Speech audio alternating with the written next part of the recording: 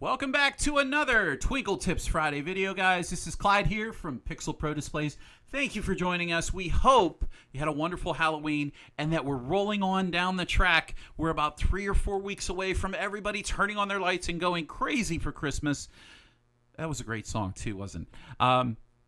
But we're on the road. We're on the road to get things rolling for the 2023 holiday season, and we don't want you to get stressed out whenever it comes to your sequence mapping. Stay tuned. We're going to get right to that next.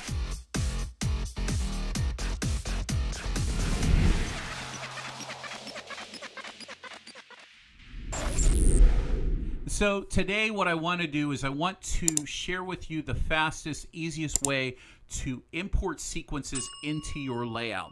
I'm going to throw this up in front of you, and I'm going to make me a little bit smaller over here.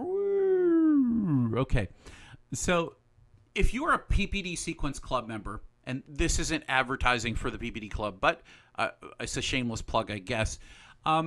If you take the time, the most important thing about sequence mapping is taking the time to set up your groups or understand where you're mapping from, the layout that your sequence is coming from when you're mapping in, and matching yours to be as close to or identical as possible. Even going so far as to have the exact name of the groups set up in your layout. Because if you take the time to set up your layout with the same group names as your donated sequence, then guess what? We can use the function called Automap, which speeds up your sequencing mapping like, I mean, it's a click of a button. It automatically works. These are the exact steps. I'm going to put them down here below, and I don't know if I can do the chapters in here as we do the step or the process, but I'll try to put that in as chapters down below. That should be fun.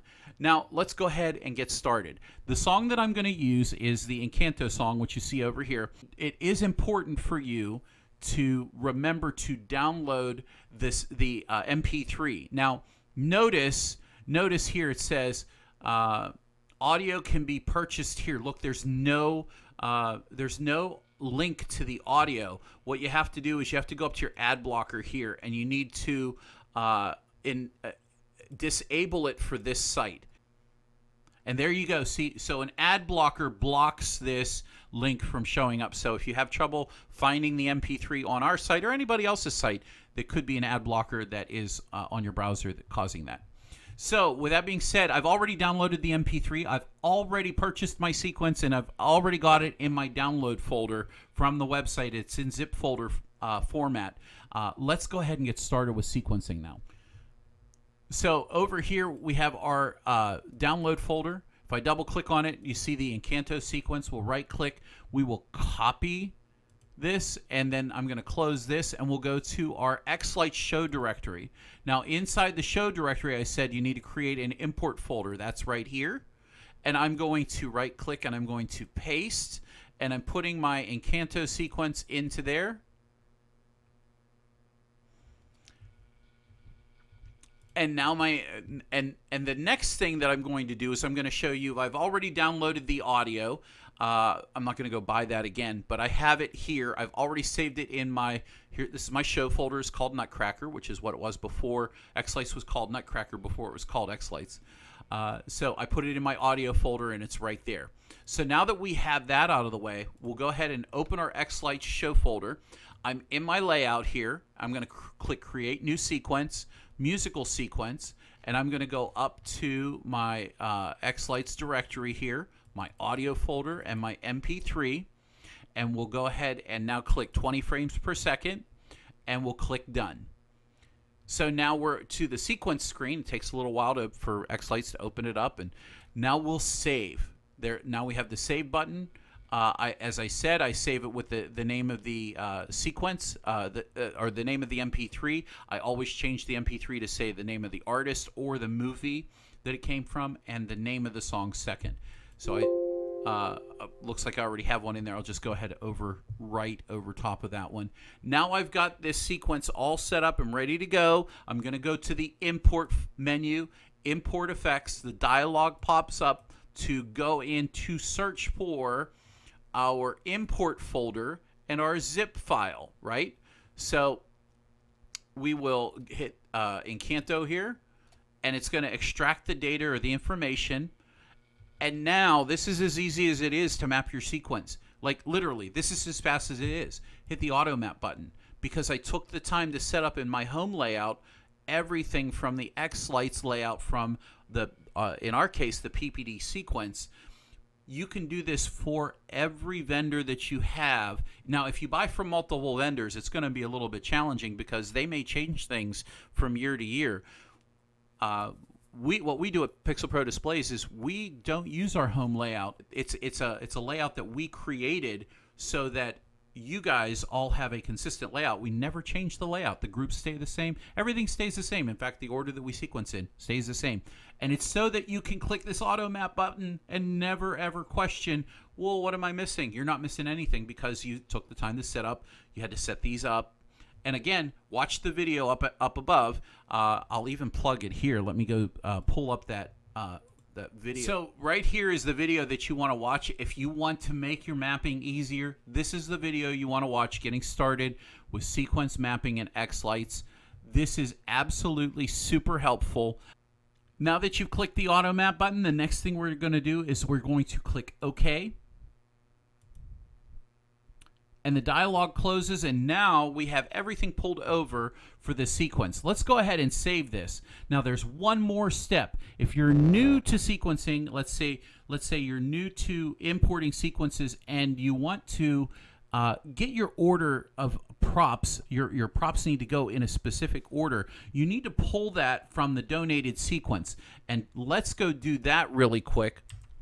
I'm going to go into my folder here real quick. And I'm going to go into my xLights, Nutcracker, where you at? Nutcracker. And then we'll go into our imported folder. Now, we've already done the import. Now, you're going to see me do this real quick. You're going to extract the sequence, extract all, click extract. And now what we've done is we've extracted the sequence. Many people are used to doing this the old way. All I've done is I've just extracted the sequence. The next thing that you need to do is you need to set up your groups in the exact same order as the donated sequence. Now, if your groups are labeled just like mine are, they match the donated sequence, you can click on the display elements here, and we can do the click import, and we can click master view from sequence file. So from this screen here, we can go into our xLights directory, which is Nutcracker. We can come over here to the import folder. Once we're in the import folder, we'll go to Encanto, Pro Layout, and the sequence. This is the downloaded sequence. And what it's done is it's created this imported master. It's imported from this zip folder, from this file here, the sequence, the physical sequence. It imported from this sequence right here, the exact same layout. Now, the reason why it works is because we use the exact same names of the exact props that were used in the downloaded sequence. So once you do that, you click on this imported master. You could rename it. I renamed mine PPD master, by the way.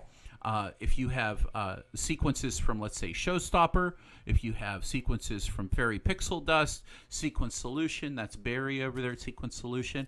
If you've got sequences from other vendors, you can take the time to set up your groups identical to them and be able to import this.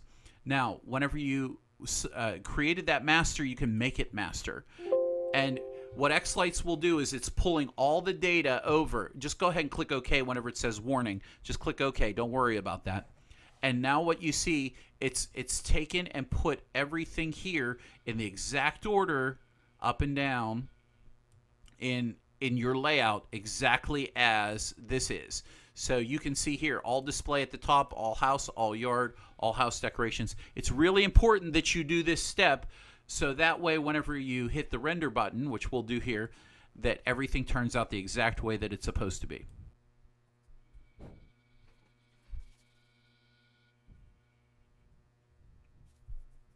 Not bad, 25 seconds to render the sequence.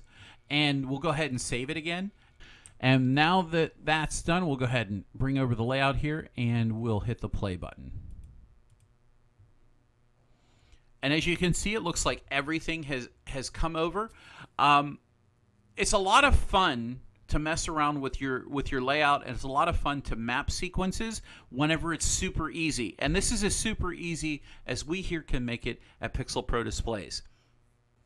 Well, guys, I hope you guys enjoyed this video. I hope that we kind of cut down on the frustration and stress of trying to map sequences. Take your time with mapping. It is simple, but it takes time to set up your layout. And I highly recommend watching this video right over here, getting started with sequence mapping in xLights. And then the other video, so this video here, before I do the other one, this video is directed towards, I have a brand new layout. I don't know where to start. How do I set up my stuff? This is where you start. If you are already past that video, and I know the other video is about an hour long, this one's 30 minutes long, and this is the xLights map channel dialog box. This is that mapping dialog box that we were looking at earlier. Now, why is it important to pay attention to that map channel dialog box? Because there's a lot of options in there.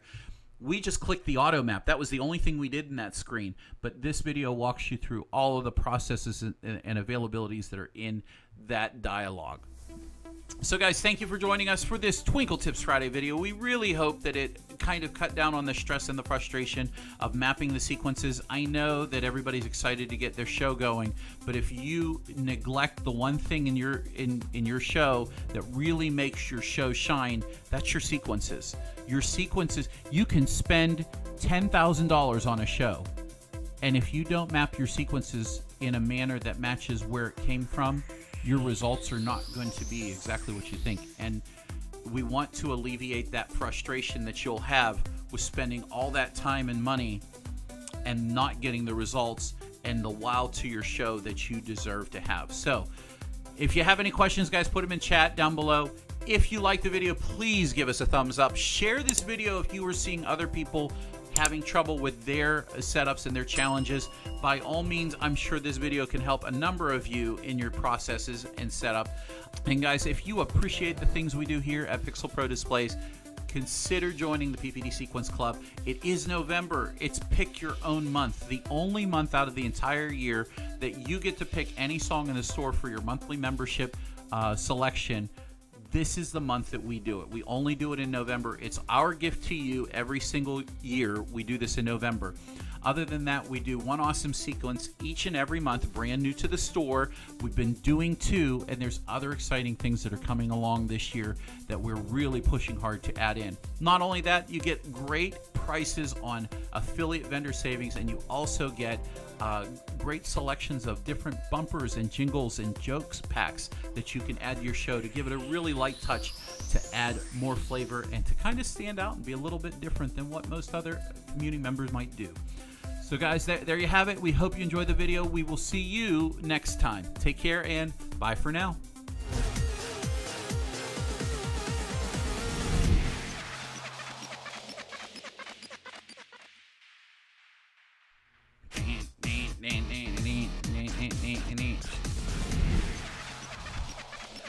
Oh man. Oh man. Okay guys, welcome back. So today what I want to do is